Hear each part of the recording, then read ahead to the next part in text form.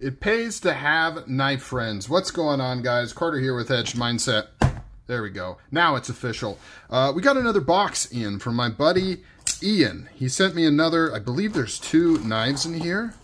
And if I remember right, they're both very cool, and they're both knives that I have never experienced. One is newer, and one is older-ish. And so I'm really excited to check these out. Always appreciate it when people send me stuff to look at and do content on. And we got a note. We got a note. I'm sure you're going to enjoy the knives in here. One in particular has become one of my favorites. I know which one that is because I talk to Ian all the time. There's also an extra knife that I'm sure you'll be pleased about. Have fun, my friend. I didn't want to show that just in case there was a dirty picture or something. Just kidding. Just kidding. Ooh. Oh. Okay, I was not expecting... Ooh, there's 3 in here. I was thinking there was going to be 2. We've got 3 awesome knives. 3 awesome knives going on. Let's do this one. This is the one I was not expecting. This is the Flytanium Arcade. And I've been wanting to check this one out. It's got the Snex lock on it. Wow, this is a really cool one. Look at those inlays. Now, I was not expecting this knife to come in at all. So I know very little about this. Obviously, it's an in-house made knife from Flytanium. Overseas OEM, I think it's pretty obvious that that would be the case. Deep carry pocket clip there. These inlays are dope. I think this is titanium based on the weight and the color we have here. It's got to be titanium. Let's do a weight. Why not? Let's do a weight. I'll read it to you in case you can't see it. 3.9 ounces. Very nice. Very, very nice. And this is probably titanium too, milled. That is really cool. I don't know if that texture is kind of coming through on the camera there. That looks really, really nice. Here's the Snex lock. Easy to use. It's basically the same thing as the shark lock. Just the internal way in which it engages with the blade is different, right? The shark lock does to the Snex lock as the triad lock did to the normal lock back, right? It inserts a pin in between the surfaces that distributes the weight and the robustness throughout the entire frame instead of just relying on the 2 contact points. But yeah, that's not the point of this video. Really nice action, really flicky, especially for this type of lock because you don't have that super crispy, strong detent. It's a little more... all of this is detent right here. So sometimes it can be a little harder to flick this style as well as like the crossbar lock, but this one is money. I keep seeing that logo and I keep thinking it's a Benchmade. What is that? Looks like a bug skull and crossbones with wings, which is interesting. I wonder if that's supposed to be a play on Benchmade because it really looks like a butterfly from far away. Flytanium, what do we got here? S35VN. I was expecting M390, so that's cool. Nice drop point blade. Really cool, really cool. Can't wait to try this one out. And by try out, I just mean play with it. Ian, I am not going to do anything crazy with your knives. They are safe with me. Let's move on to this next one. Scope it. Oh, okay, so...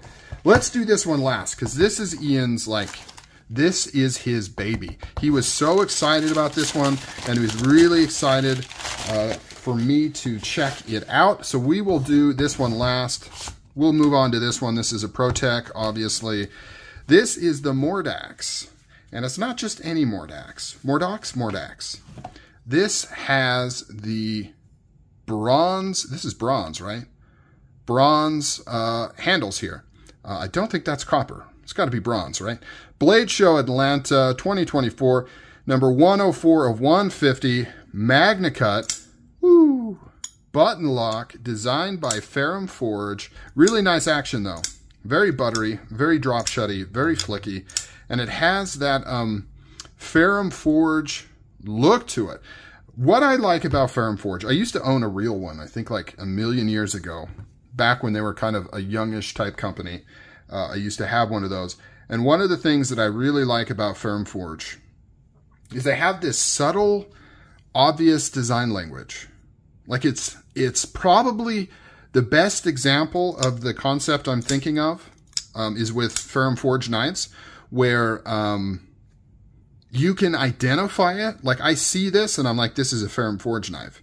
But there's not anything like overtly crazy about it, right? It's very much a ferrum forged design, but it's also very much a very simple kind of basic design. And so what I'm getting at is they're able to, like with very small design features, like the way they do their choil, the way they do their flipper, the overall shapes they like to use. It's crazy that it can be as distinct as it is without being some bonkers, you know, obvious thing. Like, you know, Medford very much does some pretty crazy design stuff. And so obviously it's easy to see a Medford because they do stuff like this and this that's very much Medford-y, this really high pivot. You know, you can point to some very obvious things to say, that's got to be a Medford. It screams Medford. But Ferrum Forge does it a lot more subtly. They toe that line. Very, very nice. We've got pearl insert on the button there. Bronze scales with this cool pattern in there. Nice knife. Deep carry pocket clip. There's the shield for Ferrum Forge, the double Fs. Very cool, very cool. This is a very popular knife design, and I almost picked one up a few different times, but I just never quite did. And then I moved on to other things. You know how that goes. So cool that I get to check that out. I'm going to play with it. Get to know it a little bit. I like the weight on here. I don't want to add a bunch of patina to it, so I'm not going to be handling it too much. I don't want to send it back to Ian with a bunch of patina on the handle. So very sparingly, I will kind of get to know this knife a little bit more and maybe do a follow-up video on it. So let's move to the big one, the big boy. This is called, what is this called? Oh my gosh, what is this called? I looked it up right before I started filming, and now that I've talked about these other knives, I cannot remember what this is called. It's got a very funky name. Let's see if it says it on there. I don't see it. Blackbird Blades. I'm going to have to put it in the title. I can't believe it. I looked it up and I'm like, cool. I know the title. I know the name. I know it's OEM'd by Bestech. I cannot remember right now for the life of me what the name of this knife is. You obviously know it because it's going to be in the description. It's going to be in the title. But Ian is in love with this thing, and I can see why. These grind lines are absolutely sick. I like contrasty blades to a certain degree. Some knives I like it on, some I don't. I don't really like the way Microtech does the two-tone. Something about it just bugs me. And I don't like how Microtech's black finish is pretty weak and it comes off super easily. But when it's got like some texture, like the black finish on here, how it has that kind of gravelly type texture, I think it looks really nice. These grind lines that are prominent but not crazy are really, really nice. Also this blade shape, that tip is bonkers. Look at that. That is a nasty tip that you could do a lot of crazy things with. Let me try to thumb flick this. I can't really do it. Can't really do the thumb flick. This is a reverse flick monster.